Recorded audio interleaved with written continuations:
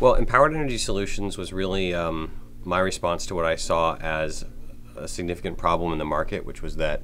a huge fraction of the people that owned buildings were really not well served by the existing model to make buildings sustainable and efficient.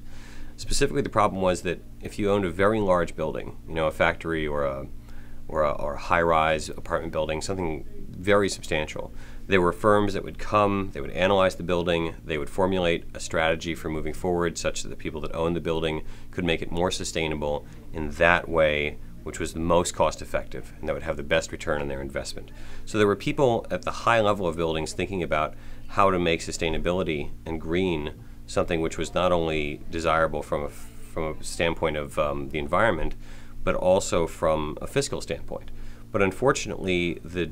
depth of analysis necessary to do that and the technical challenges that confront you when you start trying to understand what the best possible outcome for a building is are sufficiently steep, and there's sufficient challenge involved in doing that no one was really doing it for buildings of the size that most people would ever deal with. So about 95% of building stock in America just had no useful recourse. If somebody formulated the idea, gosh, our bills are really high, maybe we could save some money and do the right thing for the environment at the same time. And Empowered was a company that I founded to develop the technology and also just the business systems necessary to make it possible for the vast majority of buildings in the United States to actually move through the process of becoming sustainable in that way that would generate the best possible return on investment.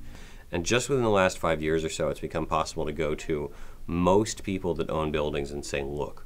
if you haven't done something about your environmental impact, specifically about your consumption of utility resources, energy, water, natural gas,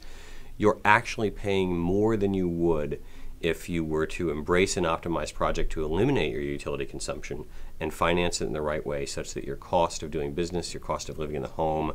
would go down right away. So literally, you're paying a premium to be a polluter. And this is really a first. We've finally crossed the terrible threshold whereby people will benefit from doing the right thing for the environment rather than have to be visionary and pay a premium to do so. I think that the U.S. Green Chamber is a very good idea. I think that it's essential that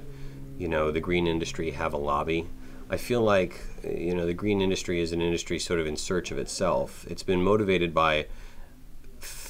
ethical characteristics for a long time, and it's achieved fairly little success or penetration of the mainstream economy on those metrics.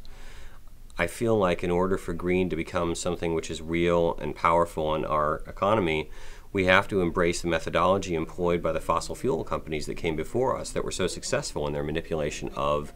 and virtual outright purchasing of our government. So if we really want to compete, if we really want to see large-scale adoption of the methods and practices that we espouse as being sustainable and responsible, we're going to have to be prepared to engage, in basically a legislative and financial battle with institutions that are starting with an enormous head start.